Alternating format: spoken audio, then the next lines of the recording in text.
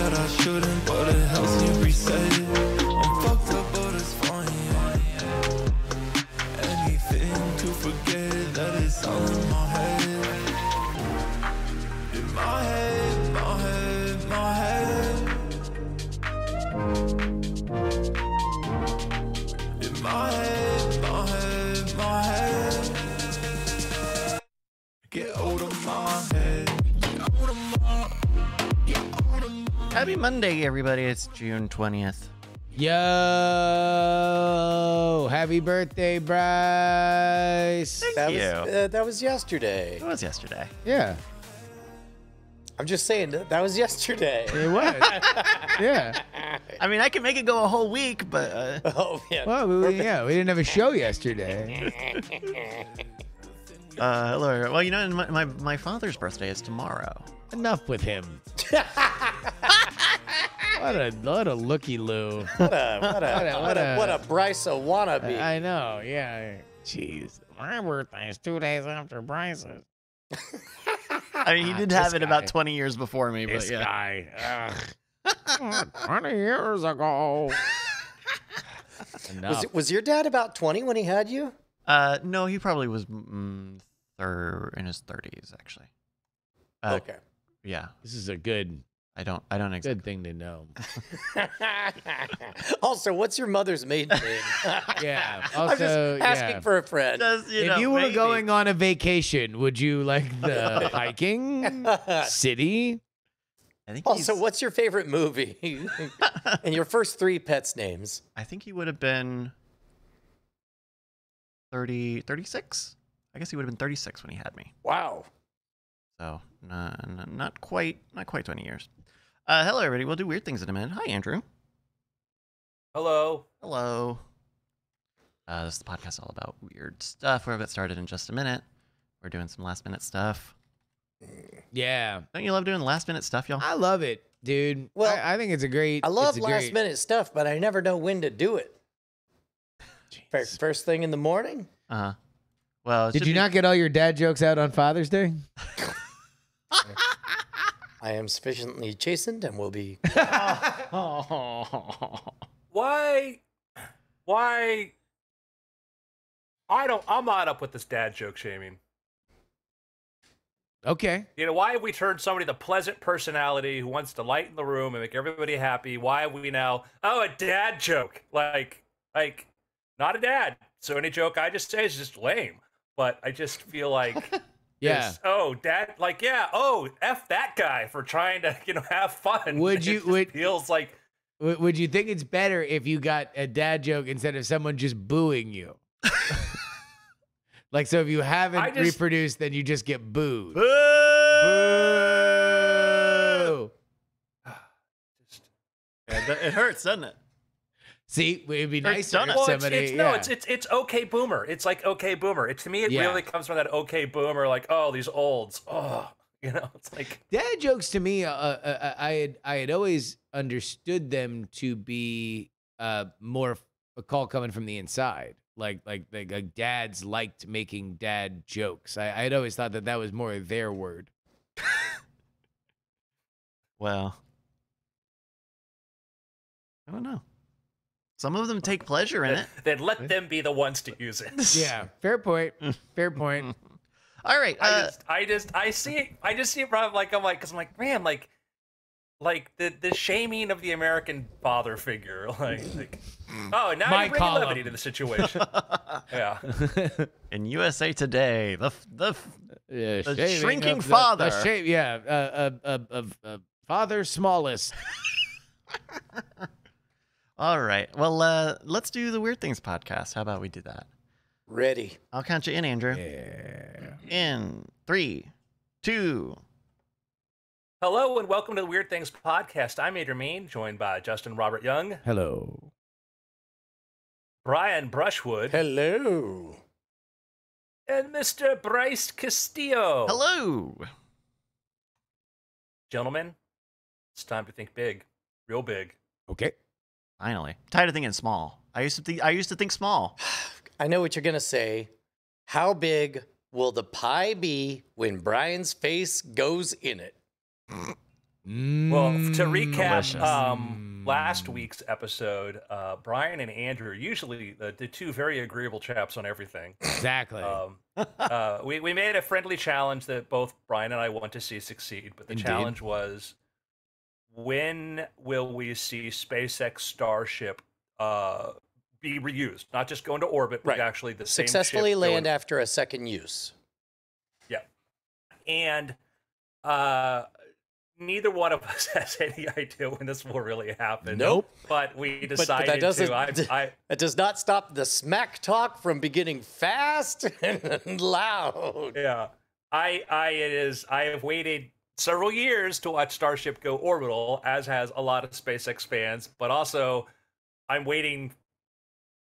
we're all waiting for, a first fully reusable spaceship that's going to transform and change space forever. So it's like, oh, it's 5 years too late. Fail. No, that's not really. It's 5 years. If it's 5 years too late, it's still going to be 30 years too soon compared to what people were expecting. So, Right. Yeah. We'll see. So right after we Oh, made the did, bet, yeah. Did we say what the bet was? That it was end of this year. Yeah, but I'm not going to use it right. But the line is by the end of this year, whether or not a second The second one touches down. or No, the same second one, launch second of journey the same piece Right. of equipment touches down safely. Yeah. Yeah. If it happens before the end of the year, then I take a pie in the face and I donate $500 to World Builders. And if it happens after, then Andrew takes a pie in the face and donates $500 to the charity of his choice. There we go. we don't donate to the others. Yeah, I it's the was other way. thinking it was I hadn't yeah. thought about that. I'm totally comfortable either way. No, Yeah, you're no, you're gonna definitely. force Andrew to peel off $500 To his favorite to charity. World Builders, and he'll be so upset the entire way. And Yeah, if you okay. lose, then you have Yeah. to do it to a charity. Yeah, that's that better, that's appreciates. better. Yeah. So we don't know. There has not been last week a launch and relaunch of a Starship, but there is still this. They got what's called this. We talked about before. The FAA gave them what's called a FONSI, a finding of no significant impact, but it's also kind of a cool name. Yep. There's about 70 Sit on things it. that SpaceX has to address. But there are things like providing lighting and stuff like this. They seem probably very doable, but also one of them was like prepare a report on like the indigenous people's history of that area. We're like it's a book report? Like literally one of the things they have to do is a book report? But anyhow, I mean, Elon- hey, let's not blow this off. That's book reports, big pains in the butts. True that. So Elon tweeted literally like an hour or two after we made our bet, said, "Hey, we're ready. We should be ready to launch by next month, by July. Ready to launch isn't the same as launching. No. Look, But- Andrew, it's not like days after that they landed 3 first stages in one day. Yeah, it was 37 hours. But yes, Okay. They did. Yeah, SpaceX, as you don't know, they managed to pull off like 3 missions all at once, and with a span of like 37 hours, landing 3 rockets back on Earth. Just, It's not looking good for Brian, is all I'm saying. I don't know. There's going to be I highly recommend. And when I say I highly recommend, there is Everyday Astronaut has several interviews with Elon Musk where he walks around the facility at Starbase and talks about it. It is fascinating to see this facility being built. It is also fascinating insight into, albeit a very controversial man, the world's richest man and the most successful tech mogul ever. And when he talks and says things, there's either things that are interesting about what he has to tell you, or observationally of what he feels is important. It is just, it is really, I've wrote down, it's one of the things I just started writing down things he'd said and going, oh man, that's very, very insightful, or very this, whatever. And again, I'm not telling you to go take a class from him on, online media etiquette. I am saying, the guy that built SpaceX and took Tesla to where it is today, kind of probably knows. Yeah, what he's saying. if you care about this, boy, there are only a few people that are leading the vanguard on space exploration If and you electric cars. care so- about building things or building companies, I'm like, literally, anybody has any interest in making a thing or working with a team. I'm like, this is literally, because these things happen because of teams. These things happen because of teams. It is a team at SpaceX, team at Tesla. There are teams of people working on this stuff. And to get those people together, there are brilliant people at other companies. There are brilliant people all over. They're brilliant entrepreneurs. But somehow to get these teams the ability to do what they want to do, it's just, there is a lot of a process back and forth. But anyhow, he had tweeted out like, yeah, it's July. They planned it. That's when they hope to. There is a lot of videos. Like, you can watch live footage. If you go to Lab Padre right now on YouTube, you can actually see multiple camera shots from across the street or from across the bay showing you in progress these things as they're being assembled, stuff put on launch mounts. We looked at before the scale of this. It's incredible. They're building a simultaneous launch system and rocket factory in Cape Canaveral right now too, basically trying to ensure that they have this production. Gwynne Shotwell, who is the president of SpaceX, and she deserves a tremendous amount of credit for keeping this company in the direction it's been going, and just she really is, absolutely integral to the success of SpaceX. She was just in an interview, and she talked about what the goal was for Starship. Anybody want to hear the production goals? For how many and how fast they're going to build them? Yeah. Oh, yes. But first, I want to take a guess. I would say 2 in the next year, and then 4, 10, 20. So they're probably right now already at like a monthly cadence. What? And their goal is to get to 1 per day. Wait, building 1 full rocket per day? Not Starship per launching, day. building. Not launching, building, yeah. Well, probably presumably launching, so they don't Well, have a at the bunch same of them time, piling yeah. up. But also So they'll- building them 1 per day? Yeah, because there's Starship and there's boosters. So they're always going to be building more Starships than boosters because you can stack a Starship on a booster, but that is the goals. They want to be building the whole we want to colonize Mars thing. Not a joke. Yeah. It is not. It is a real. That is if when I invite, watch these videos and watch the scale of production already. It is the biggest story that's happening right in front of everybody, where literally he's building his star bases for building the fleet to go to Mars. And Wow. I mean, I guess once you have it down and once it works, I mean, I wouldn't freak out to find out that Boeing builds, a plane a day. no, they don't. I don't know. Yeah, the total. Yeah, it's not. It's not 24 hours to build a rocket, everybody. But it's, No, it is like but having, you know what I mean. that, Like you have that's a when line people check. happening, and Yeah, exactly. They'll put Yeah. one per day coming off the production line. So, I don't know what the total number of Boeing airplanes. Like, I don't know. Let's look that up. How many Boeing airplanes they make per day? But that is, you're thinking like, what would you use it for? I'm like, well, that's like, what would you use all these computers for? Who needs Right. computers? That's I can't little- imagine a reason that somebody would need a mainframe in their pocket. Yeah. and- Therefore, and part of it is like I was watching For All Mankind. oh, the dude, third we have an season. answer. You want to lock in your guess Yeah. from Boeing? One every 4 days. Bryce. Per Abdullah Gook on Quora, according to the official website of Boeing, they delivered 806 planes in 2018, which is a rate of 2.2 planes per day. Insane. Wow. So And yeah, that's pre-COVID numbers. wow. Wow.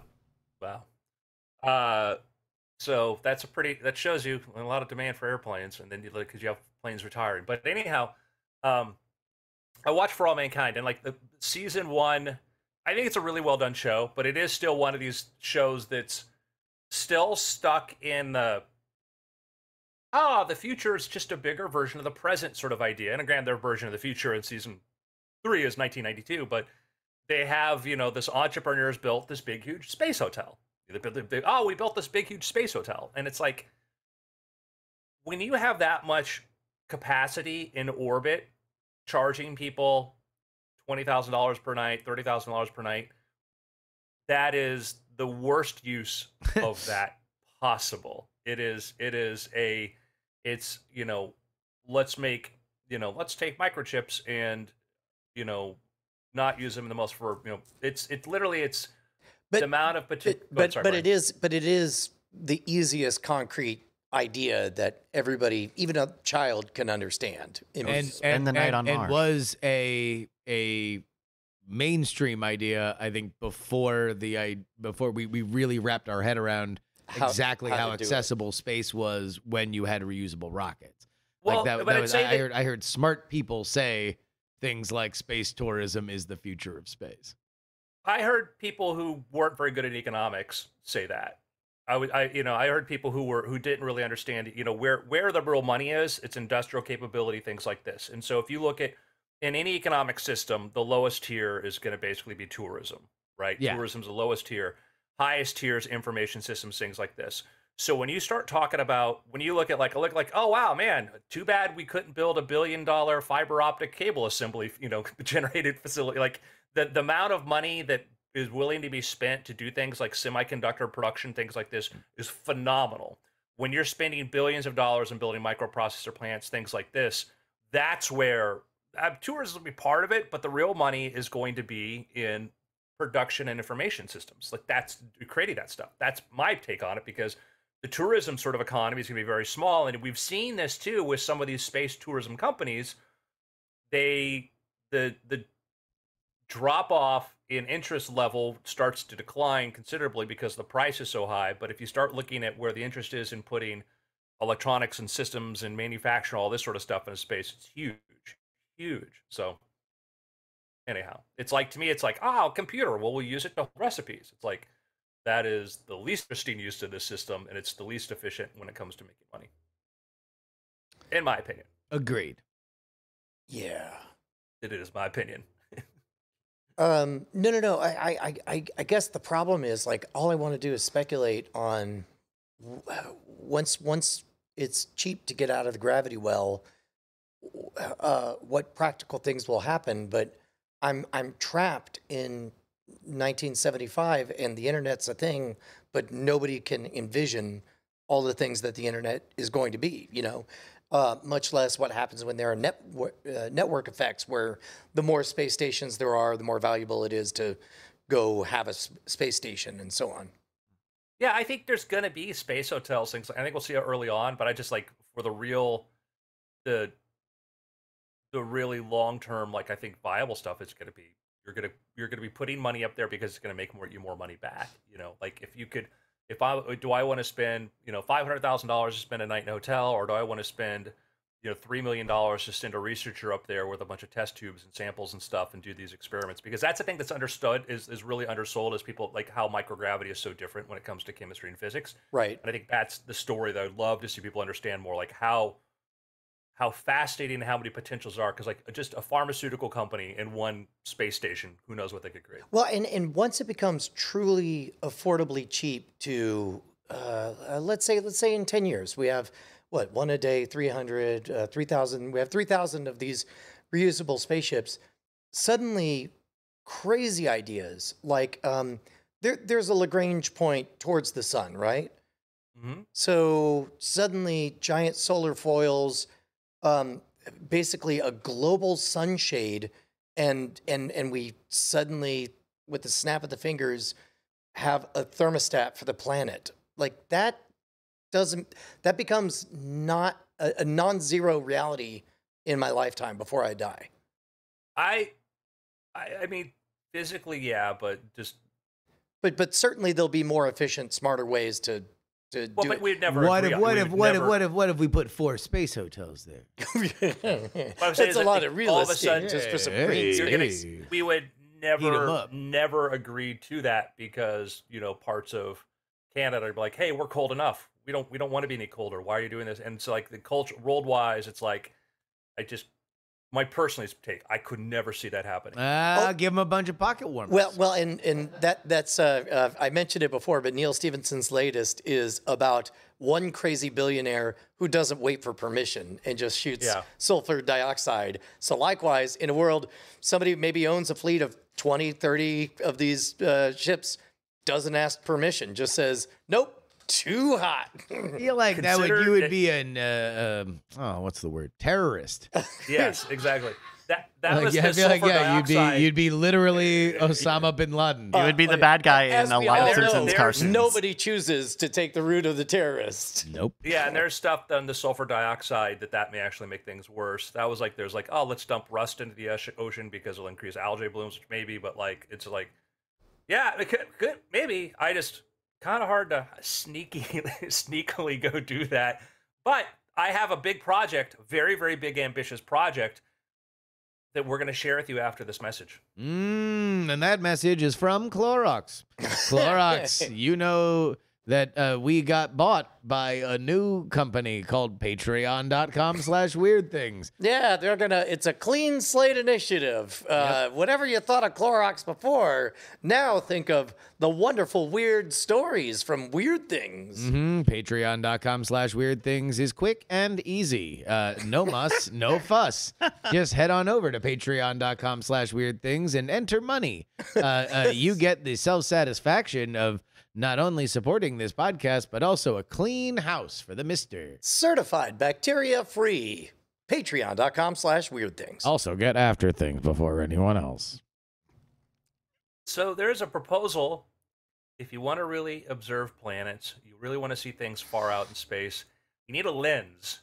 You need a really big lens. You looked at the size of the James Webb Space Telescope, which is still find it hard to believe that's actually out in space doing what it's supposed to be doing. That it worked? Yeah, What was it? decade. 372 points of failure or something? Yep. But it's there. And when we start talking about massive amounts of capacity for going to space, some astronomers have a really cool suggestion. They're like, hey, we got an idea for a lens, really big lens. Go on. Okay. Problem is you got to put this thing far out at the edge of the solar system so you can use the sun to, as Bryce found it, use the sun bends light around it, to use the sun as a gravitational lens. Okay, so the gizmo goes out to the edge of our solar system, faces towards our sun, but is really looking past our sun, using our own sun as a magnifier for whatever is way the hell past the sun. Yep. That is amazing. And the Bryce, if you pull that back up again, kudos to Bryce, everybody. Like, I'll get like a word like there, and then all of a sudden the article will pop up. He's like an OpenAI prompt. Yeah, this with a higher rate of accuracy. This is amazing. And like, if you look at the resolution, they're talking about like, oh yeah, we might be able to see like planets and continents and features, and the amount of details they think they'd be able to pick up from other places is just incredible, because the idea of just all that light coming in from the sun, which is, last I checked, very big, and then being bent around into the circle, and then being able to use that and reconstruct what's directly behind it. So to visualize it, and our friend Brent Hughes did a wonderful video on gravitational lensing, where you see what's called Einstein's cross. It looks like 4 different copies of a quasar. They're all the same quasar, and they were able to actually see a single supernova show up 4 times on all 4 sides of the cross. But an experiment is picture a wine glass, break off the top part, the bowl part of the wine glass, so you only have the stem and the base. And when you do that, you can move it over, and it really is like a giant magnifying glass. Now, it distorts it heavily, because you're going to see it, if you put a dot, let's say a dot representing a planet, it's going to be distorted as just a ring, but that ain't nothing that a computer can't put back together. Yeah. I think it's time to start thinking about big projects like this. We've talked about this before. End of this decade, potentially fusion. I know this will be the decade, folks. This will be the decade for fusion. I mean, the joke is robots. Within 30 years, although this does really seem to be only 30 years away now. If it's possible, eventually it's right. So fusion, autonomous robots that are able to do things more efficiently than people when it comes to physical labor, things like that. AGI, some form of AGI, some form of super intelligent systems, fully reusable rockets. It's 4 things. Could happen by the end of the decade. If all 4 hit, buckle up. Jackpot. Bingo. Then my DraftKings bet comes in. Yes. And I get Yeah, why don't we I get sponsored by DraftKings? We'll make 1,000 to 1 science odds. bets. I think it's the state that we're in. Yeah. But anyhow, Yeah, it's a just state interesting to of think about, not like, getting that money. do we need to really just start thinking so much bigger now? Do we need to think about bigger? And there are challenges on Earth, but one of the ways that you solve a present challenge is often by focusing on bigger goals, and then you realize that, by doing this, we figured out how to do that. We ended up with, electric cars are pretty darn good now. They're really good, and this came about because we wanted smaller cell phones, and that put billions of dollars into developing better battery technology. And in a market system, which is really the way to do it, because we're like, we should just spend billions on battery tech. Well, it's hard because we tried that. We tried that for decades, but it really took a market system where the winners and losers are predicted by actually quality of product and not by who had the best lobbyist to get funding in order to be able to direct it their way. So, it'll be interesting. I read an article in Wired, I believe, talking about how the Large Hadron Super Collider, was on a quest to find the Higgs boson, and then they're like, after that, we'll find so much more stuff. And number one, they found the Higgs boson much earlier than expected because it had less mass than predicted, and now there's kind of this like, well, what else is there? And it's awful quiet.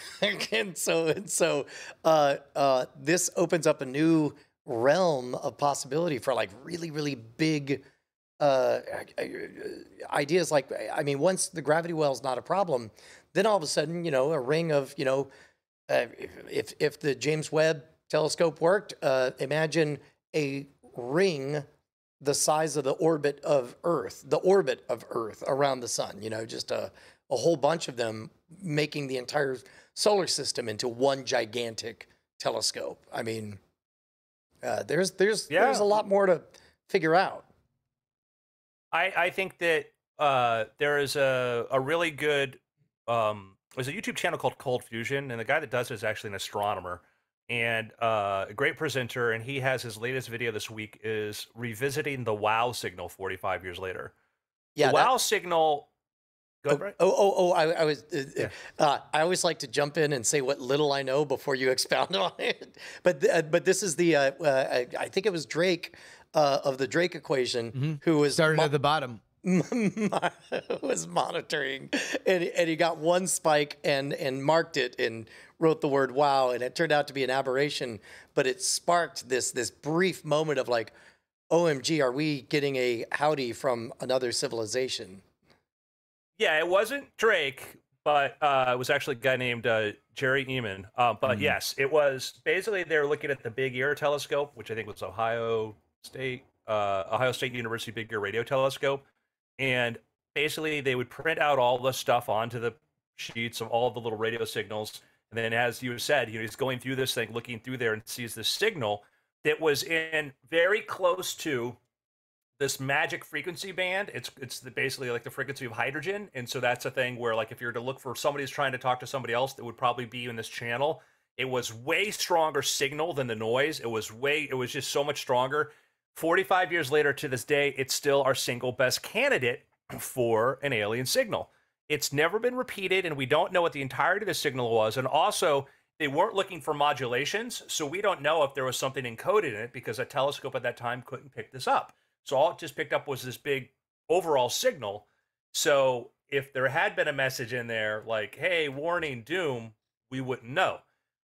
Now, the frustrating thing about it, and it's really hard because it shows you sort of the frontiers of sort of this sort of area of science, is that in science, you need repeatability because it's never been repeated. People like, well, if it was a repeating thing on a regular cadence, we probably should have heard it by now, but we haven't, which maybe suggests that, then they go like, and it suggests what? I'm like, I mean, all you know is that we didn't hear that if you're trying to narrow that prediction down to, well, if it's a repeating beacon and we haven't heard it since then, then maybe it's not actually a repeating beacon. Like, no, like maybe it's like what we did when we take our radio telescopes and we aim it at different parts of the sky, and then we're one and done. And like that's the thing that like I remember the guy does a really good analysis and says like, hey, but it may be kind of maybe doom for the signal. I'm like, well, no, it doesn't change the fact that the signal happened. It's just our idea that it's this continuous beacon aimed at us when we don't even do that. Well, and man, there was some program I saw as a kid in the 80s where they represented it really simple.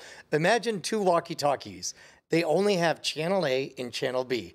Neither of you, even though you could see each other on mountaintops, are able to establish any kind of preset protocol.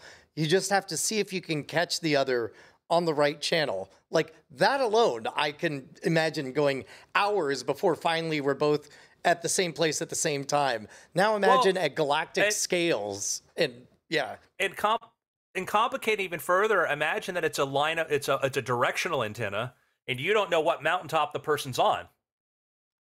And so you're just going to try every mountaintop and nope, didn't hear anything. All right, later, losers, bye. Yeah. No, and we don't even know what part of the area of the sky this came from is humongous too. So there's like millions of potential stars. Like we don't even know where it could, and that's assuming it came from a star, because you find out a lot of assumptions like, well, we went to look for things that could harbor Earth-like planets. Like, wait a second, like if I'm really advanced and I'm sending signals, I'm not doing it from my home. Yeah. You know, I'm doing it from some other solar system. Calling from a case, payphone. You know, you're jerks. Burner. Exactly. We need burner galaxies where it's just like a new star. Who dis? Maybe they already have them. That's exactly it, right?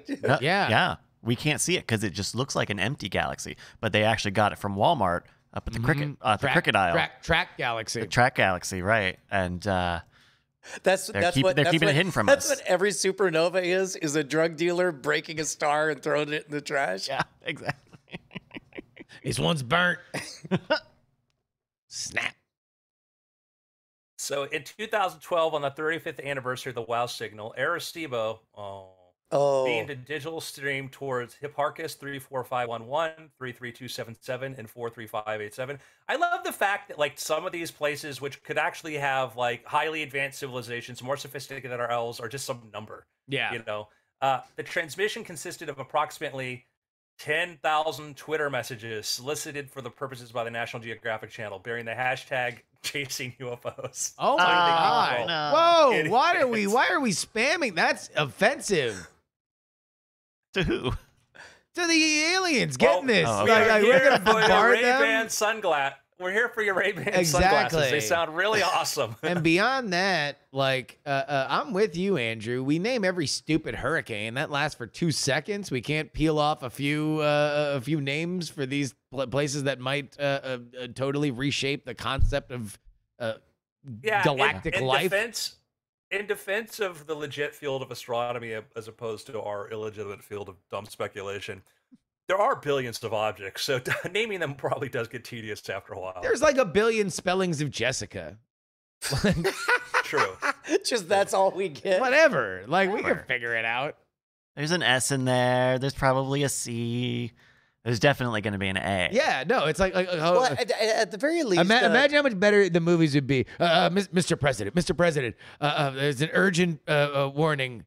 We've gotten a message from Jessica with 2 Ys. See, okay, now here, the middle step is we're all worried about NASA funding. Let WOW brands go nutty. It's like, sir, we've got a signal from Cool Ranch Doritos flavored gum. There we go. From Extra. Extra double mint pleasure. Yeah. Double your boosters. They say surrender, and we say The flavor? the flavor. Never.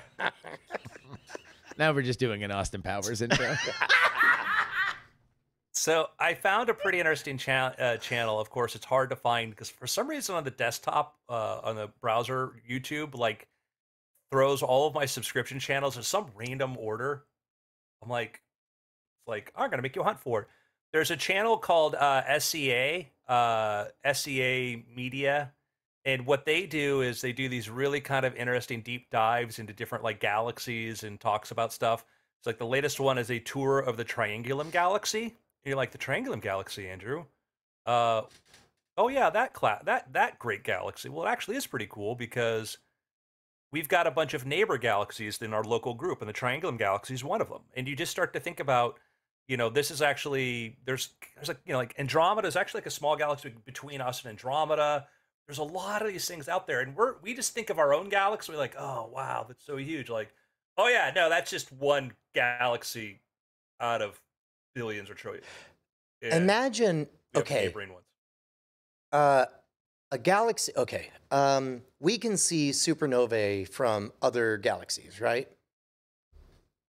Yeah. So and there's I forget the designation specifically, but like type 1, type 2, type 3 civilizations. Let's say we've hit the boss level of civilizations, enough to know that there's nothing in our galaxies, and we've thrown out seed fleets to other galaxies that we know in a bazillion years will AI will land or whatever. But basically, it's like we are leaving this galaxy. We build a bunch of Dyson spheres around all the planets, and then maybe just leave it as a beacon with a repeating message of an Encyclopedia Galactica until it breaks. Build your spheres around the sun instead. We effed up. No. But I mean, around every individual star, right? So essentially, Yeah, star. You said around every. I knew what you meant, but you said every planet. I know you know what it is, but I was just sorry. like, Yeah, no, yeah, not like, every planet. like we screwed up. Don't. It's like we lined up all our penguins and had them blink. Like, why did you do that? You're like, I don't know. Yeah. No, yeah, go ahead. Sorry, I knew you knew what you're saying, but I was just funny because Right, but basically, leave the galaxy and leave it as a constantly running, Morse code generating lights on, lights off for every single star. I don't know. That seems like such a good idea and so possible that it kind of makes me want to look for it. I'm now describing SETI. What if it's like an Airbnb and we're actually some higher dimensional transcendent life that decided we're going to rent it for a while? Hell yeah. Oh no, I hope there's not a cleaning fee. Because we don't made a mess. We made a mess of it. Hey, speaking of, let's talk about the dead bodies floating around. I'm glad somebody brought it up. Shouts out to two legends, Voyager 1 and Voyager 2, powering down this week.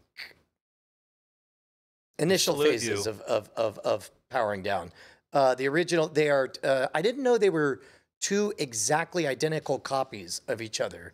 And I didn't know that part of the space race to get the Voyager probes out was because they figured out that only during the 1970s and early 80s, we would have our four biggest planets all lined up.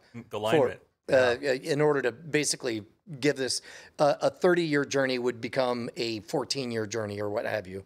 And also, the original mission was meant for 4 years, and now it's been 44 years. And they're, as we understand it, outside of the solar system. And so now it's like, all right, start powering down these systems so we can at least still hear you beeping as you go out. But it's quite possibly the single greatest success story in the history of the space program. It is absolutely an amazing achievement and something that it's hard to sort of wrap our head around the idea that right now, beyond the outer edges of past the Oort cloud or planets. the Kármán line. I hope past Oh wait, the Kármán. yeah, no wait. The Kármán line is definitely here on Earth. And for everyone listening, Brian knows this stuff, so it's why I tease him. I know. But I know it just well enough. It's like the kid at the spelling bee who's proud he remembers all 26 letters. I know. Jeez, you idiot, Brian. Wow, what a moron. What a maroon. Am I right, everybody? Jeez. Everyone knows this. This is easy. Easy peasy. Not like you, dummy. We all laugh together in unity because we all know this What is the line of the? Carmen line. No, that's Heliopause. Heliopause. heliopause. That's what it was. Yeah. So close. Duh. I mean, Joy, sometimes I get so obviously. excited I Double shout out joy. the wrong name. She doesn't like that. old Mistress Saul. Old Carmen San Diego. So we have the end of specific capabilities for Voyager 1. We have like things to look for in old age as your space probe. Termination of ultraviolet spectrometer, that was in 1998. Termination of plasma subsystem, that was 2007. Power off planetary radio astronomy experiment, that was 2008. Termination of scan platform of ultraviolet spectrometer in 2016. 2BD, start shutdown of science instruments. As of October 2010, the order is undecided. However, the low energy charged particles cosmic ray subsystem magnetometer and plasma wave subsystem instruments are expected to still be operating.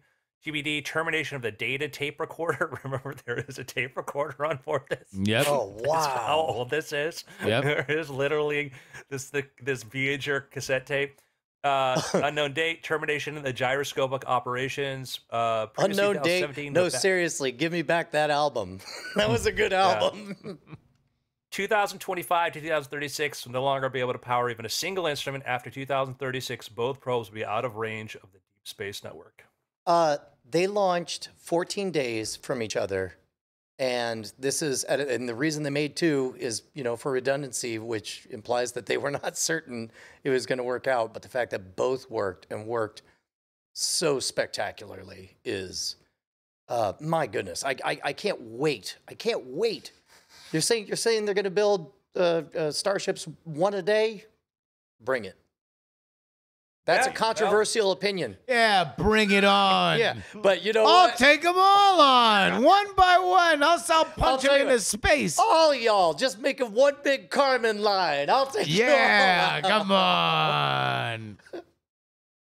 I mean, it's kind of amazing when you think about, these are things that were made launched in 1977, or the early 1970s technology. I mean, that really is. I mean, you just the Lifetime Achievement Award for craftsmanship for anybody involved in that project, right? Like that's just gotta feel amazing because if it turned into dust, 5 minutes after it launched, it would be like, oh well, that's learning about space for you. I mean- but instead, it just is dominated. That's amazing. Like these engineers are now, they're aging out, and they're like, yeah, it's bittersweet as I realize. 2024, we turn off their phones. 2026, they no longer are allowed to drive. They already can't email. Yeah.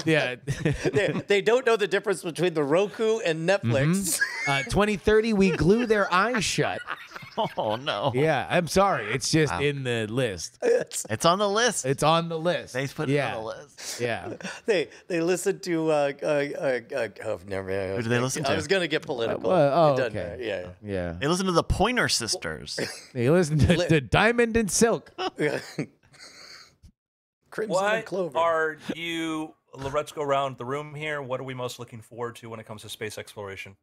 It's and again, I lament the fact that it's the only thing I could think of, which is foundational science. That idea of a solar system-sized telescope just sounds delightful.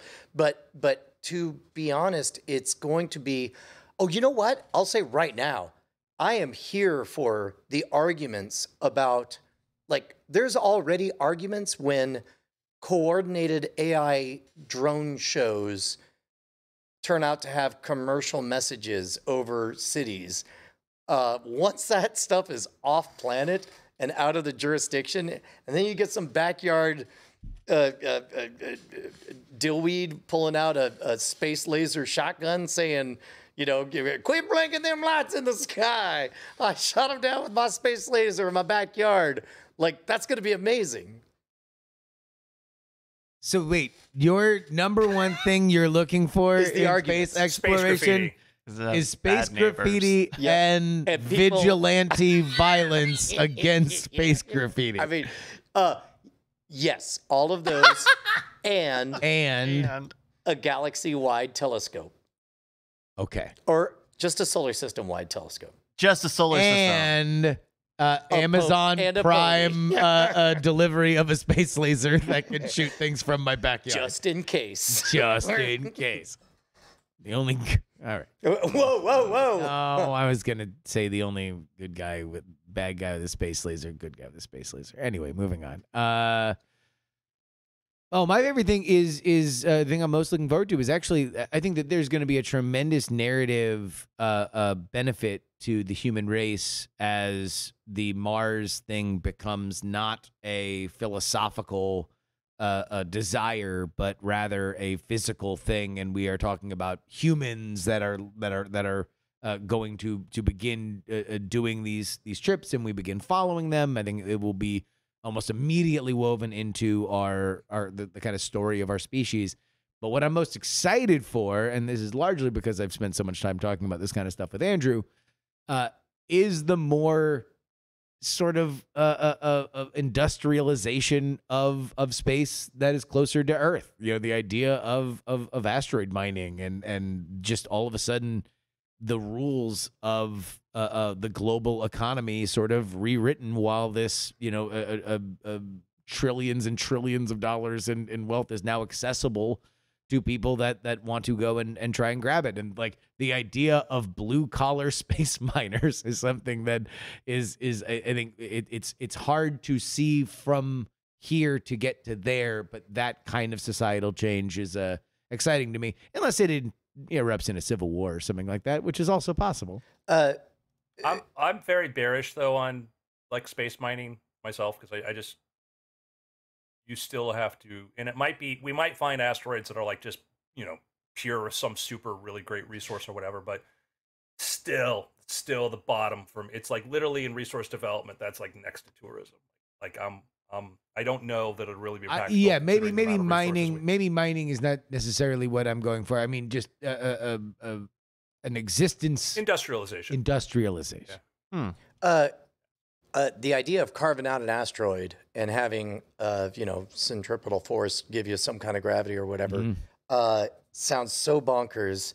And this is a dumb example, but hopefully enough people have been there to know what I'm talking about. If you've ever walked around the Venetian in Las Vegas long enough, it almost feels like some blue skies over your head. And all of a sudden you don't feel like you're in a claustrophobic, air-conditioned box in the middle of a desert. That it's 2 o'clock in the afternoon and not a pleasant summer in Tuscany. Exactly. Oh, yeah, we've talked about before, one of the things that Mars and the moon have a lot of are caverns. Lava tubes. Lava tubes. Yeah, lava tubes, and huge ones. Probably much bigger. There are probably lava tube systems bigger on Mars than exist on Earth, which will go for hundreds of miles. And if you start talking about like, oh, well, we'll wall off one part, wall off another part, and create an ecosystem inside of there, why the heck not? I got a question that for some reason had never occurred to me till just now. One of the key elements of terraforming in Kim Stanley Robinson's trilogy about terraforming Mars is the idea that to thicken up the atmosphere, just on an ongoing basis, they grab a comet, they chuck it at Mars, and it sort of, it skips across the atmosphere, shedding a lot of its hydrogen and oxygen and, creating atmospheric compounds and so on. That seems like once there are humans on Mars, even one tiny base, that gets real dangerous.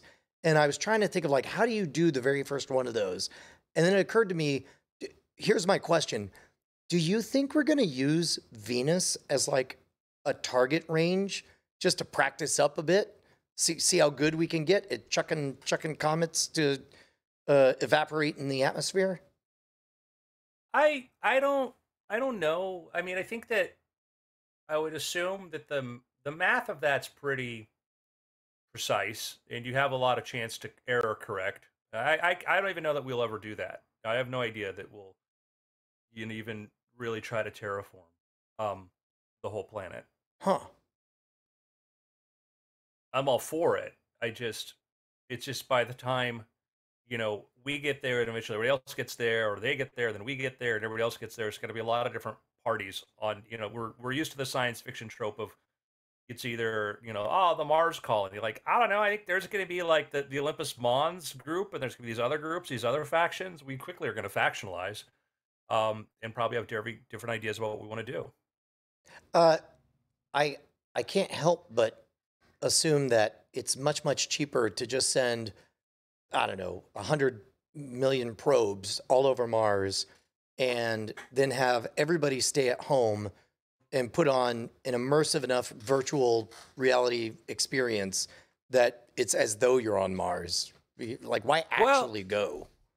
Well, we don't.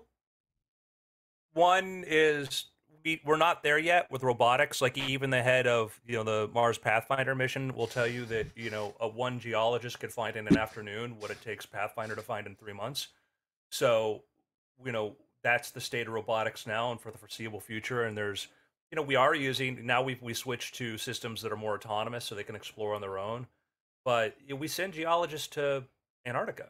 We send geologists to the bottom of the ocean. We put people all over because there's something about being there and being able to make those decisions in real time and sort of seeing it with your own senses. So I think it'll be all the above. I think it's going to be people and bots, I think that culturally is, again, what I'm most excited about is where is that dividing line? There will be people that want to go. Yeah. There will be people that want to go, at early phases where things are a little bit more dicey than they will be eventually, because that is the spirit of humanity. It's exciting.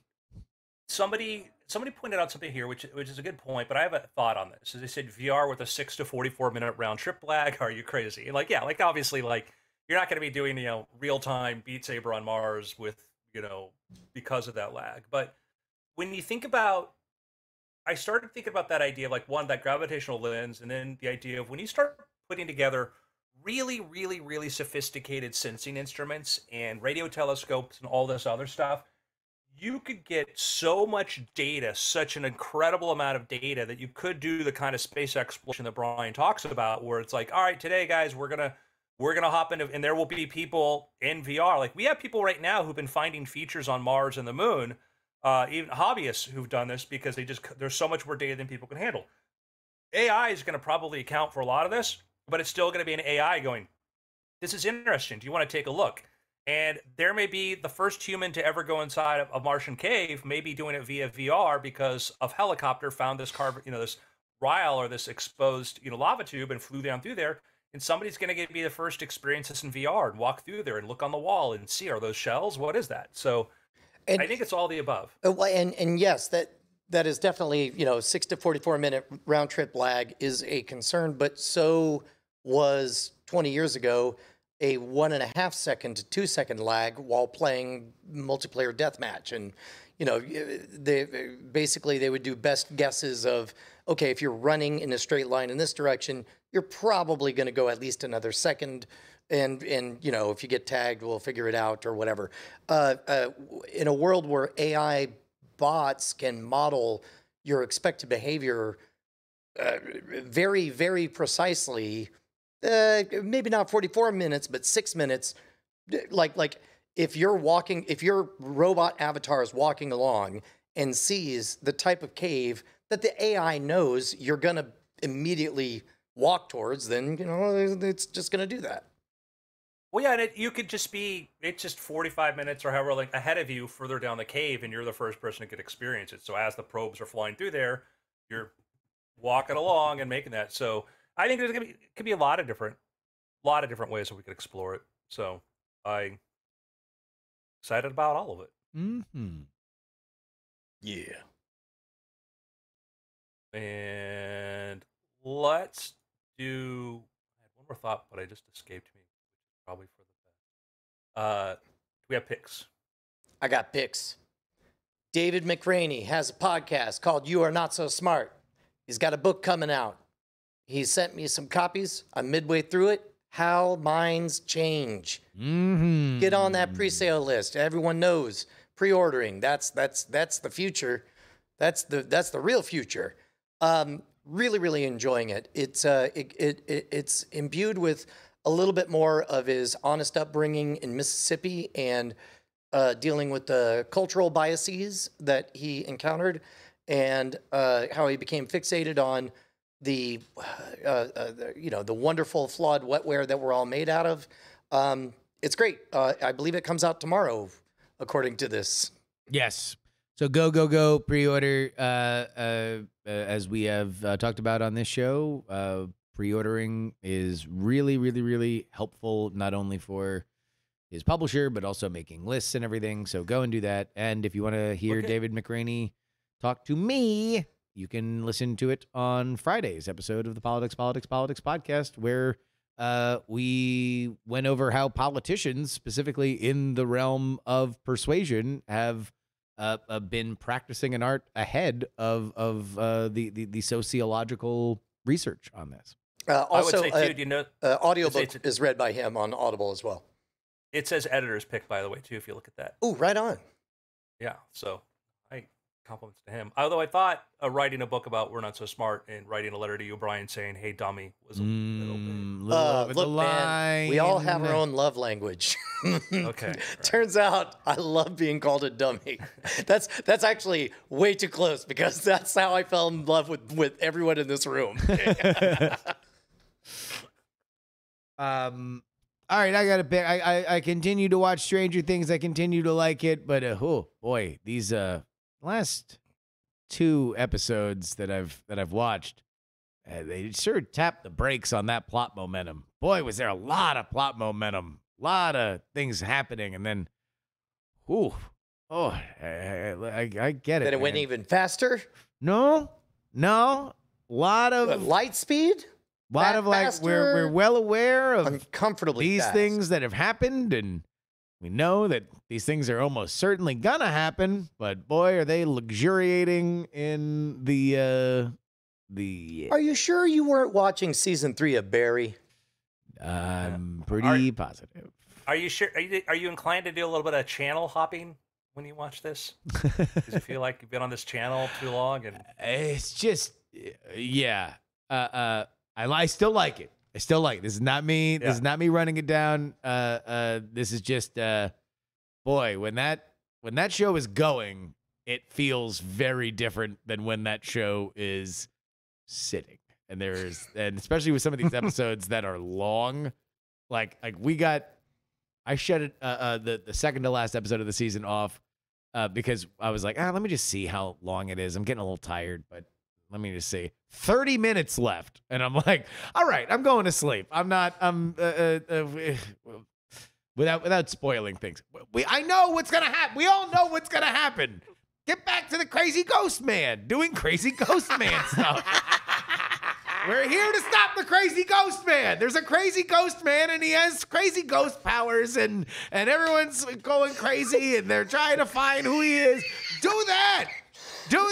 We know that everything else is like skip to the working overtime part. Let's just, because they were going so fast toward it. Sure. And then it was just like, all right, let's put a pause because we have to get two characters who aren't physically in this location back to this location for a final and everybody's climactic doing thing. kind of fine without them, by the way. Yes, they're doing great. And every once in a while they say, "Where's Poochie?" And then we have to cut to another 30-minute Poochie thing where it's like, I wonder if Poochie's gonna get home. Yes, ding dong. Of course he's gonna get home. Blade Runner 2049. It's a great movie until the old guy showed up. Oh. Anyway, I like it, but just get You like it. Crazy Ghost Man. Crazy. I want It's more. good. The It's closer they still- are to the Crazy Ghost Man, the happier I am. I listen, man. Just go back and forth between that and some other big science fiction franchise property that's so bad. I stopped watching. You Moon Knighted it? No, I didn't even begin Moon Knight. We haven't even We haven't even begun Moon Knight. No. What's the other one? Is it Obi-Wan? Yeah, is it? Okay, yeah. all right. It's not which one, Brian. It's which one. Obi. Obi-Wan. Hey man, isn't The Boys great?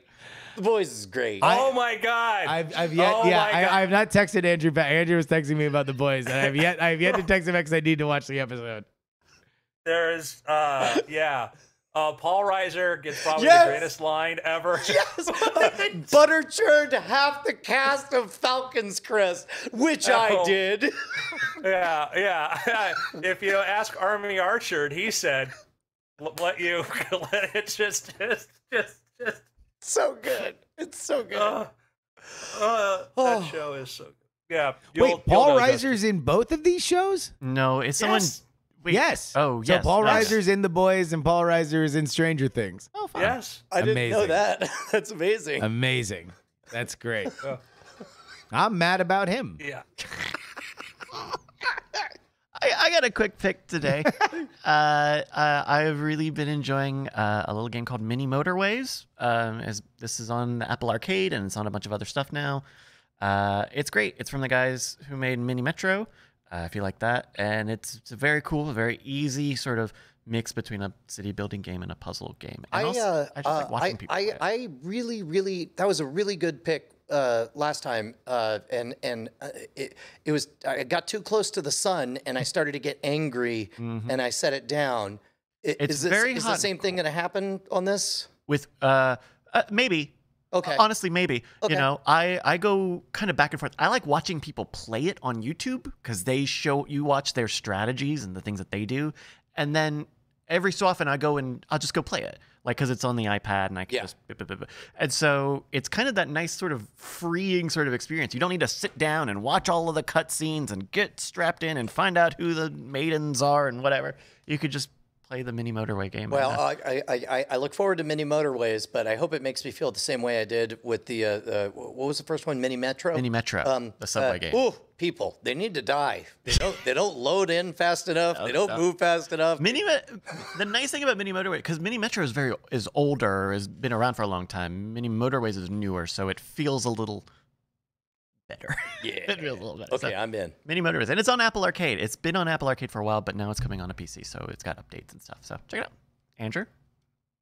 So I'm gonna pick up a pick that I've made before. I would say this week's episode was probably one of the weakest ones for me, and the villain ended up being so cartoony. It was sort of silly, but I still enjoyed the episode because I really liked the characters.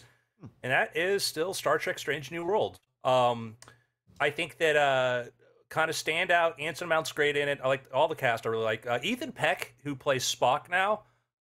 It's his own take on Spock. I think he does a really good job of it. Ethan Peck, by the way, nobody will let you forget, he is the grandson of Gregory Peck. That's actually his middle name, is Ethan Gregory Peck. I think his Spock, first you have to go like, well, it's Leonard Nimoy to find that role. And anybody to go in there, it is so hard. It's hard to have anybody else play that role, although several people have. I find that I really like Ethan Peck's portrayal of him. And the show has been fun. It's just episodic Star Trek.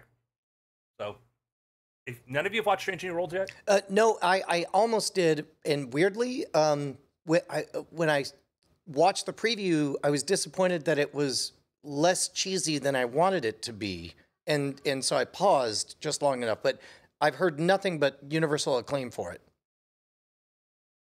Yeah, I think you'll. Don't worry, it'll be cheesy. Okay. It's It'll there's fun. There's some It'll heavy cheese up. Your recommended daily amount of queso. Yeah, you'll get some curds. Yeah, it is.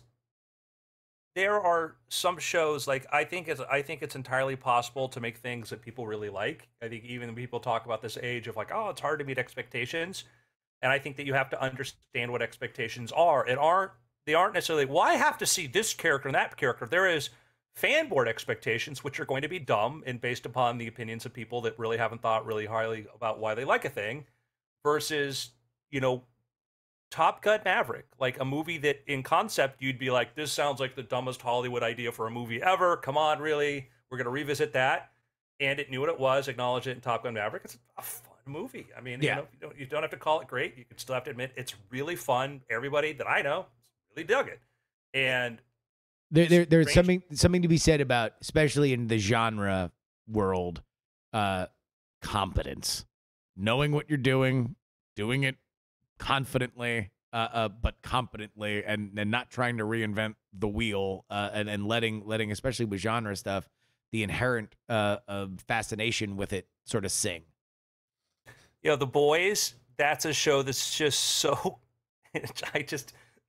there are things we need to talk about, Justin. the certain character is like somebody just listened to a Weird Things episode and decided to come up with a fevered dream of what would a superhero be obsessed with. Well, we saw that with the Crimson Countess before, where she's writing the songs about the chimpanzee rescue. Yes. And so it's just her. She only gets. Just watch. What are you doing? Don't spoil it. Come Yeah. on, who are you? Don't spoil it. No, I'm not yeah. the spoiler guy. No, we will get to it. Ashley and I will we will get to it. But so far, God, The Boys is just it's one of those things where, like, even if sometimes you're like, oh, this is the ultraviolet scene because it's a boys episode and there's going to be the ultraviolet scene, but even then, it's just like maybe it's just because. And I will say this: better that it's coming out one episode at a time. I feel like if I were binging it, I might feel like, oh, geez, man, it was 45 minutes ago. I just saw somebody's, a finger explode so much that it blew off everybody else's eyeballs or something like that. But I don't know. It always just gives me a little bit of, oh, yes, The Boys. It is always there. That opener, oh man, like if I wanted to be in the pitch meeting for that. I mean, to be honest, the opener was kind of like, wait, am I over The Boys? And then luckily, very quickly, there was intrigue. Yeah, not the Dawn of the Seven, but the first grotesque thing. Yeah, correct. No, I think that's exactly what what I'm Brian's talking talking about. about. Yeah. But I think, and also narratively, it needed to be something familiar because you're going to see what is different and what has changed about all of our characters. Oh, I know my other pick. I've been enjoying Miss Marvel. Oh, I've heard good things. Delightful. It's a delightful show. The lead actress, Aman Vellani, she's fantastic. I think she is if we're in phase 4 or whatever phase we're in, best discovery, best thing that we found in this phase. She's been all over. They really have a lot of faith in her in terms of putting her in front of the camera and doing a lot of press. But she has been just a delight. Apparently, she's very she is in direct communication with Kevin Feige. Will pepper Kevin Feige for spoilers or argue with him about the canon of the universe. And then I forget what she was watching. I think it was WandaVision when they were shooting. WandaVision was airing while they were shooting Miss Marvel and got yelled at by Kevin Feige for watching it on a phone. Ha! He's like, stop watching it on a phone. It's meant to be watched on a TV. We put a television in the logo. She is. But she seems delightful. Yeah, and she is. There. When you see the sort of the package, the backstory on her. She was a huge Miss Marvel fan, and there's a photo of her in her homemade Miss Marvel costume, which had the lightning, and she's like, and people thought I was the Flash, Yeah. It is neat to see a fan like that to do that. I think that we're gonna do a Muslim superhero is a big choice for them to do, and I think the way they pulled that off is really well. It makes it seem less alien to audiences that aren't familiar with the culture, and you realize, oh, they have their church politics and all this other stuff like everybody else, and this and that, and her family. Like it's so relatable and just I think so well done. Awesome, gentlemen. It's been weird. Hey, there we go. All right, we're going to take a minute, take a break, and do some after things in just a moment. you go ahead. But we'll get started in just a few minutes. Give everybody a You chance to go to the boys, bathroom. go ahead. Hello, Me and Justin. Bryce will hold it down. We're simply going to hold it down, my We're man. simply holding it right down to the ground. That's how far we'll hold it down. all the way to the ground. All the way to the ground. Bryce, let me just say, pursuant to other conversations that we have had, Okay. I want unlimited Bryce compliments in the chat. I want all. I definitely thought about 100% comments. 100% Bryce. Whenever I have a very funny joke, Bryce saying, that was a good joke. I love it. More, please.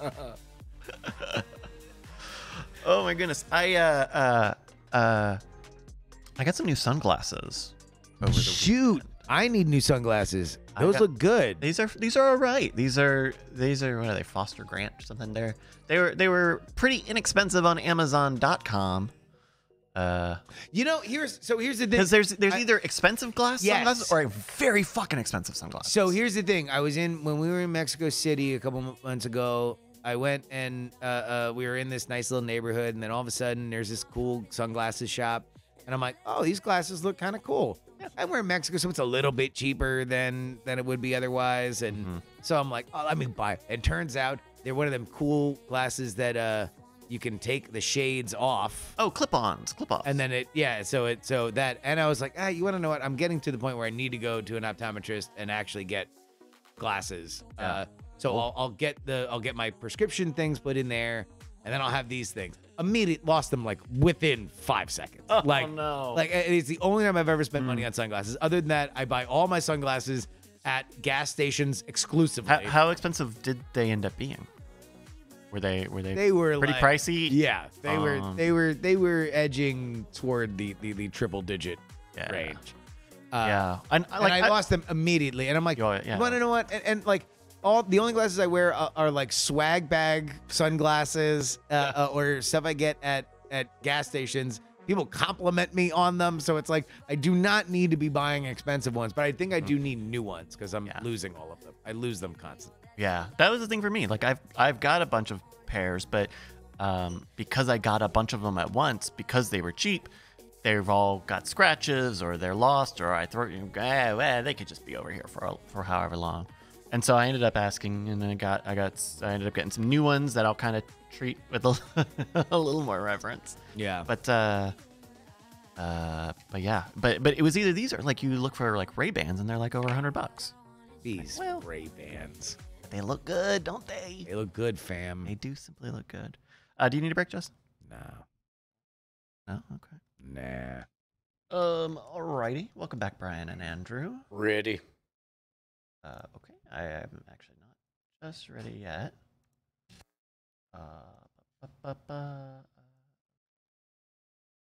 Me. Yeah. Okay. Well then, I guess that will get me ready here. All right. You guys are just some after things? Mm-hmm. All right. Good to go. Andrew, I'll count you in for some after things then. In 3, 2. Hello and welcome to After Things. I'm Andrew Main, joined by Brian Brushwood, Ahoy. Justin Robert Young, Hey. and Mr. Bryce Castillo. Hey. Gentlemen, I want to talk a bit about systems, bookmarks, things like this. How do you keep track of all the little things in your life? I send myself emails because Oh, yeah. because I can always search through all of Gmail's history, and I'll send myself a picture through Gmail, and I'll write descriptive words that I think future me will search for. I think that's a great system. I think that part of what I love, and you've mentioned this before, part of what I love about that is that new apps show up and we're like, oh, I use this system or I use that. And I'm like, well, I don't know if I can rely on it. Like, oh, it's all on my computer. I'm like, well, I'm on my iPad or my phone. Or I have a problem with the cloud. I just don't want to buy a cloud server since somebody's just going to go up and vanish in the middle of the night. But what your system is like, yeah, it's Gmail. I'm That's- astonished at how often I'll find myself doing stuff like, for example, playing around with Dolly or whatever. I'll do it on my cell phone. I'll take a screen grab because the resolution quality of that screen grab is quite good. Then I'll edit it down so you don't see the web page part of things. Then I'll send myself the picture, and then I'll on the PC copy paste, plug it into the MailChimp doc that I'm assembling because I don't want to assemble a doc or a letter in MailChimp. By the way, I'm not emailing images of Dolly on MailChimp, but that is an example of a type of thing that I would do, because I would know that it's traceable throughout everything, and I'll always be able to find it. You know, you can download the image on your phone, right? Yes. Okay. Yeah. Yes. The pro tip is you hit view instead of download, and then you hold to add to photos, and then you don't have to crop. Ooh. Yeah, but you have to hit download first. Yeah. From I've talked a lot about the Things app, and that the part of the reason that I've been really drawn to it is because it gives me both things. It can either be a planner, or it can be, hey, I need to remember this thing. And so a lot of times when people tell me something's going to happen, I'll put it in there, and I know I can set it for the date. I can put the time and notes and stuff in there, and then it's all inside my thing. I mean, Brian, would it be fair to say you use your email a lot? Yes. Well, I use the Things app a lot. So, you know, a lot of apps have got productivity stuff built in them. So, you know, try to work where you are instead of somewhere new. I will also say Brian's email, I'll walk in and Brian will have his email open, and it is as confusing to me as the stock traders on the Wall Street floor and their terminals. Like, it's just a bunch of There's 8 text. panels. There's a bunch of things. I don't know what's happening. All I know is Brian's email is the busiest thing. There are establishing shots in the Star Wars prequels that are less busy than Brian's email. I'll not deny it. Go ahead. Go ahead, Pritch. Oh, no, please. You do the whiteboard, don't you, Justin? I need. I've gone. I've Bring back the ghost crazy man. Get the crazy ghost man out of here. He's ruining that town. Got the police all mixed up, and these kids are going nuts, and there's a new character who I like that's involved in it. Is this also Obi-Wan? Crazy ghost man, what are you thinking? Anyway, I need to get my religion back on the whiteboard. Yeah, you know, the way that I used to do things was to have a to-do list, and then I would lay out my calendar for the day. So I would have like a little to-do list on the side, and then every day I would look at my GCal and then physically write it out on my board. And that would be that. Problem is that I was doing that during lockdown when I was spending all of my time in my house. When you are away from the house, I need to start doing it just so I can familiarize myself with my schedule first thing in the morning. And I need to be better about my to-dos. But that is a system where it's easy for it to break down when you are living hand to mouth. And that's what I kind of found was not. Every once in a while, you got to do it because you're so busy that you're just trying to keep your head above water. And we've had a few of those times recently with World's Greatest Con, either in production or launching. It's just, you kind of know, like, all right, it's time to make the donuts every day. Either I'm researching or I'm writing or I'm editing or blah, blah, blah, blah, blah. But now I haven't reestablished those habits. But that is something for me that I find very, very important. And then also just taking notes. I'll just use my iPhone notes app, and I found it helpful for sharing time-coded notes on projects and stuff like that. I'll just email either a screenshot or the doc itself if they've got an iPhone. Mm. Oh yeah, because Notes is basically like Google Docs. Yeah, a little bit. It's like really rich in terms of what it does. I'm sure that I could probably have something a little more intuitive for exactly what I want to do. Like, I'm sure that there's probably some, you know, even through Dropbox and Easy Way, which is normally where I listen to stuff, but that's not really built for it either, especially on mobile. What about you, Andrew? Notes tends up being Pocket and Notes tend to be the thing where I do most of my stuff. Because I do a lot of things with code and particularly a lot with language models, and I have to remember prompts. I use the text edit for the built-in Mac app, and then save it to the cloud so it's available on all my computers. I do that a lot. I still struggle. You know, I went through this thing the other day where I've been interested in spaced repetition and stuff because there's a lot of things that I want to remember, like like a name of somebody, like, oh, this is somebody an attorney I use, but I never maybe only need them like once every 5 years, and like there's a lot of little things I'd love to be able to remember. And I was looking at these different apps for doing this stuff, and I'm like, man, like I don't trust any of these things here. Like I don't want to put everything inside of something that I don't know that I can get out, or it would be stuck there forever. And then I was thinking about too, I don't know, I went into this whole side thing, like I'm sure somebody's done this before because it sounds familiar, but what I would love an email app that behaved exactly like a messaging app. Because so you would have communications with your regular people as opposed to everything showing up as its own message. Well, it could function exactly like iMessage, Yeah. but you just use email. It's like literally, because I was thinking about there's a lot of, and Google's trying to get at that a little bit, their Gmail, the sort of the way the communications, but like the problem with iMessage or those systems is that there's a cost. So if you wanted to build apps or services like that, it still costs you like 2 cents per thing. But I was thinking about like, man, like, because I went back, 2 years ago when I first started working at the OpenAI's DALL-E, or excuse me, GPT-3 rather, and I built a system called AI Channels because I just love the idea of a bot that sits inside of a messaging system that can do things for you, which we see in Discord. That's a thing that I think is going to be very interesting. Is there's so much development.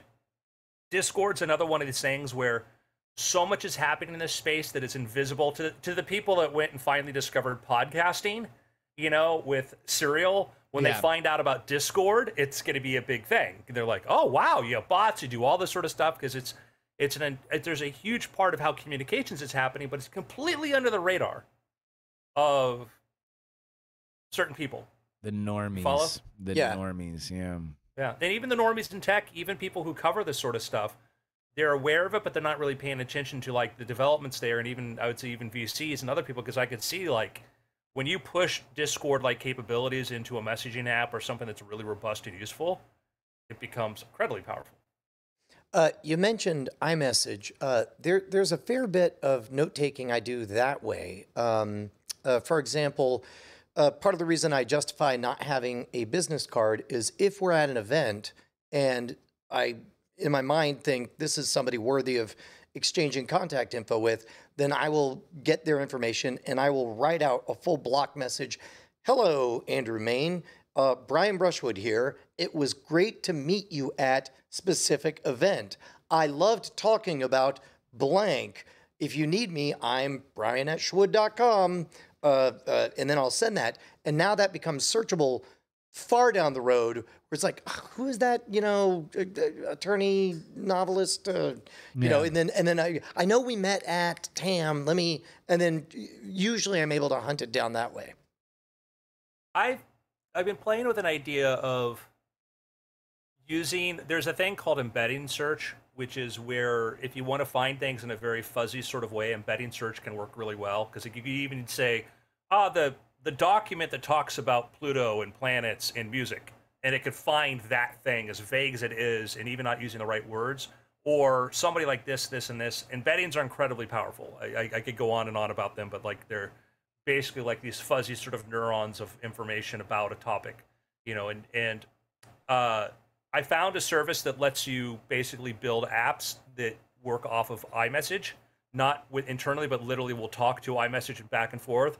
And I thought about making a bot just for that, of just like in iMessage, just send things that I need to remember to it.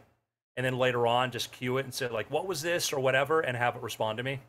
I've also discovered that even the Photos app, like on the iOS, I'll find myself sometimes like snapping a photo or getting a short screen grab of something for later use. Like, it's pretty good at actually reading all that text and being able to search for it now. You can take a photo of your screen and years later type in the word that was on that screen and it'll find that picture for you. Yeah, that's a relatively new thing. I think from the past year, maybe the last update that they did. And it's cool. I like seeing there's a great photo of someone in a college classroom taking a photo of someone else's screen to steal their notes. Oh, that's because great. it turns into copyable text. Yeah, they've added some really cool ML stuff coming out in the new iOS. Like one of them is background separation. So like you pull up an image and you press down on the image of, let's say there's a dog in a photo, you just put your finger on the dog and it will copy just the dog. Oh wow. And that's a service like I have an online server I use to do that, to do background separation. And it's one of these things where people pay like 15 cents, 20 cents per image to do this. And it's like you can literally, if you're technically inclined, it costs you $5 a month to run your own server to do it, but that's not most people. But Apple's now put that built into the iPhone. They finally added punctuation to text, speech to text, which I actually trained a model that was able to run on an iPhone and do that, but I never did anything with it. So I'm glad that that's a feature now. But there's a lot of these little things they're putting in there, which are cool. So instead of saying, hi, Brian, period, it'll just be, hi, Brian, let's meet at the restaurant, and it'll do all the punctuation. Yeah, what Google was doing 2 years ago. No. Bye, bye, bye. Shots fired. Brap, brap. You brought this topic up. Yeah. Bye, bye, Listen, bye. I have an iPhone. I'm a big iPhone fan, but I also have a Pixel because sometimes they do really cool stuff on there. Yeah. Although I bought this because they had their tensor processing unit, their big, AI engine on it. And then somebody did side by sides between that and the iPhone, and the iPhone just completely clocked it away. They're like, this is complete. no. Yeah, it was like complete Google, Marketing. Yeah. But I'm always like, I always look at, but I was thinking about putting something like just building an app that would work with iMessages, because I'm always in iMessages, and the idea of just to say, hey, remember this, then come back later and say, what was this? And say, oh, it was this. I didn't want to share this, but it is astonishing. What I'll do is if I'm driving, I'll activate Siri and I'll say, remind me in 4 hours to do the blah, blah, blah, blah, blah. And then it'll clearly be wrong, and I'll realize there's no way I'll know what that means in 4 hours. And then I'll immediately say, remind me in 4 hours and 1 minute to do what I mean is blah, blah, blah, blah, blah. And then I'll clarify again, remind me in 4 hours and 3 minutes. Oh my God. And then in the future, I'll get that message. I'll be like, oh yeah, what did I mean by that? And then 1 minute later, it's like, by which I mean. Yeah. And I'm like, come on, past me, give it to me. Here we go. And then finally, I'm like, oh yeah, I gotta call that guy. That's hilarious. Seems very dysfunctional. Now playing the Beatles. So anyhow, interesting strategies. I think that, it's a slow thing of progressing towards what works for you. I have friends that are just diehard Obsidian users. They absolutely love Obsidian. I'm not But familiar with that one. Remind me. Obsidian it's part of the whole like second brain sort of idea. It's basically you put your notes, put everything else inside of there, and then there's a lot of like little apps and things you can put on top of it, and plugins. Huh. So basically keeps track of, notes, etc. They do like the graph view, which I always think is kind of like really just purely eye candy and not something functional, but I could be wrong. But people love this thing. It is like a cult. There's Roam Research, Obsidian, and they all have little things you can plug in. Like I have a friend that uses Obsidian, then with a plugin, so when he writes it will help him, find stuff Interesting. autocomplete from things he's written before. So Huh. it's all heading towards somewhere. I think that like a couple years from now, there's going to be either these features are going to be built into things like Notes and Google Docs, or we're going to finally come on that train. And there's definitely a continued need for something like this to store, to process, and manage, your own data, your own life data. It was like it probably still is kind of a meme on TikTok of like people using Notion and turning it into their journal or their wiki or whatever the thing that they want it to be. So there's definitely a need for, integrating your data, integrating your digital life and your physical life. So I don't know if you saw this too, like big update to what happened to Google Docs. Have you seen this? Mm-mm. Do you mean that the keyboard shortcut that they finally added? No, I was talking about that. What were you talking about? Oh, finally you can Control-C and Control-V in Google Drive and Google Docs. You can copy and paste links. Oh, that's wild. End of new feature. No. I'm talking about the idea that they, very early on, it was interesting because I've talked about this before. I'm like, what file format is a Google Doc? Right. Right. It's Good not. question. There is none. Yeah. Right. just a doc. Or not until you download it, at which point it says, oh, a frozen in time document. I see. What flavor would you like? So if you go to Google Docs now and you open it up, there is in option 1, they've built in summarization, which I think is really cool. Like it'll summarize your stuff. It'll create that in the sidebar. But they've also added, and I'm trying to figure out if you can do a view. There's a view, and gosh, where did it go? Google Docs, wonderful. It allows you to just get rid of the page. Get Get rid of the what? Basically, what it does, it just goes full. It's not like 8.5 by 11. Oh, so you can actually just go actual full screen and right. Oh, I see. The pageless format, file page setup. It allows you to use wide images and tables. Oh, that's interesting. Yeah. Full sort of. How did you find that? Because I'm in there and I didn't see it. I opened Yeah, a doc and it gave me a pop-up. just clippy. Oh yeah, and now it went away on me. But it's under file page setup. Okay, interesting. Pageless. Yeah. Yeah, I don't know that my brain is ready to handle that possibility. You're not ready to go full mainline Google Docs. I want a big old fat barrier, and I want to know where me and the horizon end. Mm-hmm. Well, the advantage to this is in a electronic document, what is a page? Right. Sure. And how many times do I I'll just do an extra carriage return so this thing starts on the next line, over the break. When that's the thing I thought about Google Docs, it's the document of the future. But it's still 8.5 by 11 and has pages and gutters and all this. Yeah. Okay. Eventually, we're just going to print it out on an inkjet printer anyway, so. Yeah. Maybe it'll be algae. Yeah. Maybe that'll be the next revolution is turning algae into printer ink. Algae, bend their algae into plowshares. Yep. Gentlemen, do we have picks? No. Yes, it's both algae. Glad I said something so stupid and ended the podcast. What is it? That's stupid. Yeah. Algae and plowshares. Yeah. We got a show title. Not a dad joke, because No, Yeah. no, it's just it's stupid. It's just a dumb thing to say. It's just really stupid. It's a really. It just ends up when you being call an stupid, accurate I word. call brand. There we go. On brand. The Boys. It's great. Watch The Boys. Yeah, a physical whiteboard. I very much believe in the idea of physically emptying out your brain and codifying it instead of just looking at everything on a screen. For me, it has been greatly helpful in terms of making things a little bit more real. I have a problem of overstacking my schedule and being surprised by the day. So I'm going to make it. I'm going to make it my claim right now, even if I have to adjust when I wake up in the morning. I am for the next week and hopefully the all hereafter. I'm going to write out my schedule every day. I'm one whiteboard a day, built in South Texas, and I'm just going to throw them into space. Boeing can make 2.2 a day, so. Well, good for them. Where Why do don't you do a podcast with them, Bryce? What do they use to design them? Yeah. Other planes? Now I'm gonna throw these whiteboards harder into space. No! It's because of you. Anyway, so writing down your thing, I found it extraordinarily helpful. Writing things down, everybody. You heard it here first Yeah, from Justin I heard R. it. Young. Everybody's riding around in their hover cars with their beep bop robots. Not me.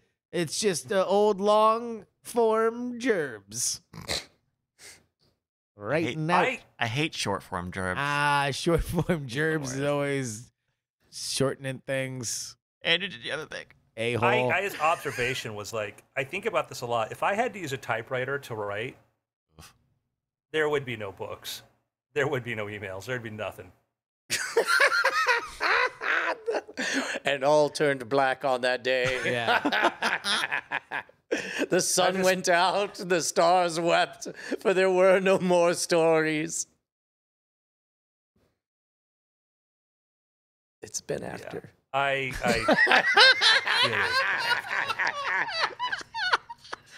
don't know if I everything get you to said do got that. garbled for me. Oh, It was all sorry. garbled. There so was I just this- heard, I was doing like a Oh, doing like a cosmic heat death of the universe thing, and then the pause got so long. No, and Yeah. I got it, and it sounded like it came from the edge of the universe. Yeah. There So- we go. Cool. All right, y'all. Yeah. Later. All right. It's been after this. And after. Bye. After these messages. Let there be I'll lights. right back. Justin, watch The Boys. I'm watching it. Oh, so I'm good. watching here. All right. Thank you, everybody, for joining us All right, here later. for the Weird Boy. Things and After Things program. We are going to go offline for the rest of the day. Yeah, y'all already did Court Killers. We already did Cord Killers. already did Court Killers. You didn't need nothing. That's right. Exactly. Turn your mic on. Yeah, turn your mic on if you want to talk. No. Okay, Okay. he does it. Bye, everybody. He's done. That's it.